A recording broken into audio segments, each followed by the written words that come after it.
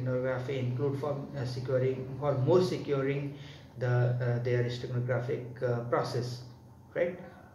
So the word steganography is derived from the Greek word that is stegnos, steganos, stegnos, which means hidden or we can say covered, right?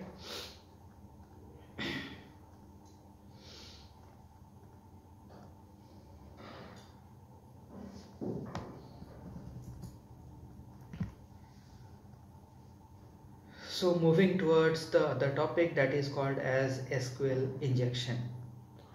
So SQL injection, we can say it is nothing but it is a type of attack in which the attacker inject some of the code onto some existing database that matches with the code of database with the SQL injection code, right? So SQL injection is related to the SQL queries that is being written in the form of codes. So and also the database is written onto the same code. So if a person can't able to bypass any username or password, or can't able to extract the username or password, so this is the we can say an alternate method in order to bypass the username password by we can say cancelling or nullifying the user or password detail of the user, right? So how it is performed? It is performed in different ways by inserting some of the SQL code onto the database, so that if the existing code matches with the username or password that is stored onto the database, so what action should be performed, and if it doesn't matches, then also what action should be performed, right? So this is called as SQL injection. So SQL injection are of different types, we can say. First is called as in-band SQL injection. SQL injection short form is SQLI, right? So what is in-band SQL? So in band, the attacker used the same channel of the communication to launch their attack and to gather their result or the information. So they used to follow the same path, right? So in band SQLI's simplicity or efficiency make it one of the most common type or common method of the attacker or the hacker, we can say, or we can say in general hacker used to use this in-band SQLI method only, right? So in-band SQLI is of further divided into two types. First one is called as error-based SQLI and second one is called as union-based SQLI, right? So you must have heard about the union and error, right? So error is called as onto the database some of the codes is being inserted in order to generate the error message onto the database, right? So how those error messages can be generated? So in general onto the code of database some type of authentication is being written. Authentication in the sense that it's written whenever the username matches with the with XYZ and password matches with XYZ, then only the user is being allowed to get in, otherwise they are not allowed, right? So onto that one, if somehow some error message or we can say some alternate option or else if condition is being inserted onto that one, then we can say that that whole condition becomes null and void, and the hacker or the attacker can get into it, right? So second method that is based on union based. So onto the SQL or the database, you must have heard about this union term. What union term do? A union term is used to combine together more than one condition onto the single we can say command, right? So union actually used to combine more commands into single command, right? So here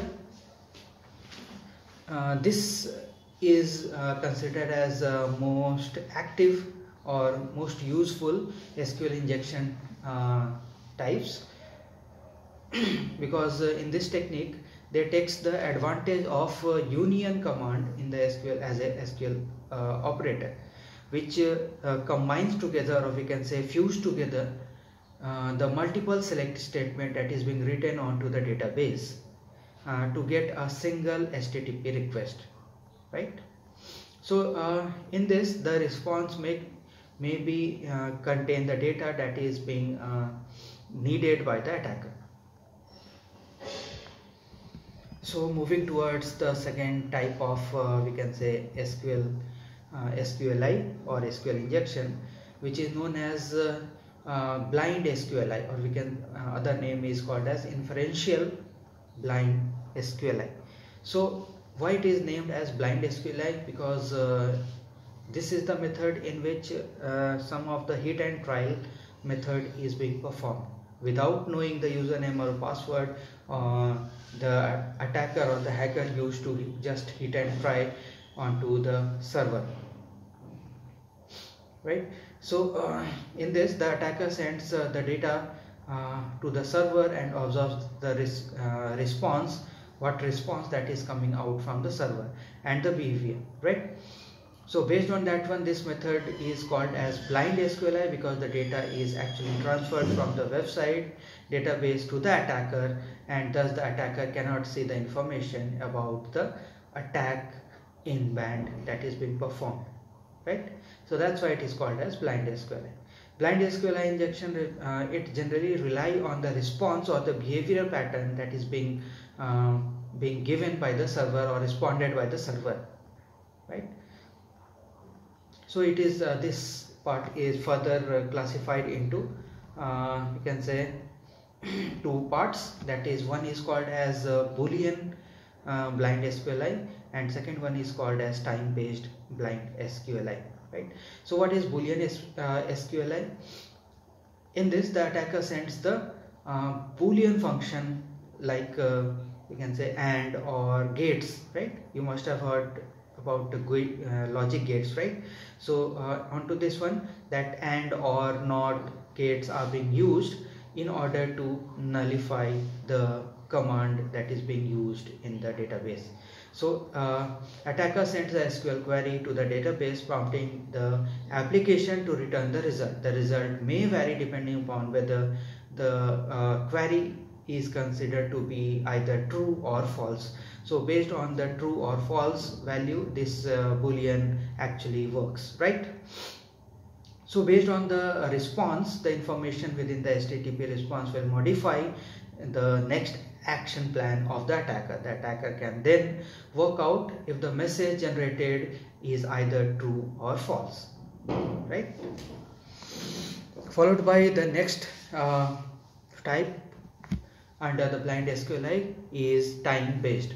So onto the time based, it is generally related to the attacker is slows down the action, or we can say reply action of the server in order to do their activity first, right? So we can say in technical term, the attacker sends the SQL query to the database, which makes the database a little bit a period of wait for a period of second, we can say, before it can react. The attacker can see that the time of the database takes the XYZ time of response before it responds, right? So that slight number of waiting time is actually helpful for the attacker to do their or perform their activity, right? So followed by the third type of SQL injection, that is called as out of band SQLI. In this this is far different from in band SQLI as well as the blind SQLI. In this the attacker can only carry out this form of attack when certain features are enabled onto the database server used to perform the web application, right? So it is related to certain features that is being included onto the database, right? So this form of attack is primarily used as a alternative to the in-band or blind SQLI technique. So this is something related, not related to, that is we can say, if both the previous types fails, then this out of band SQLI came into exist, or we can say can be used as a last option, right? So out of band SQLI is performed when the attacker can't use the same channel to launch the attack, gather information, or when the server becomes too slow or unstable for the action to be performed. So these techniques can count the capacity of the server to create the DNS or HTTP request in order to transfer the data to the attacker, right? So these are the overall topics that is being included onto the module 4 and 5 of the cryptography and cybersecurity, we can say, course, right? So thank you everyone for being a part of my video. Let's hope that my lecture or the video will help you furthermore getting much information in order to perform or sit for the exam or do any type of competitive exam, right? So thank you.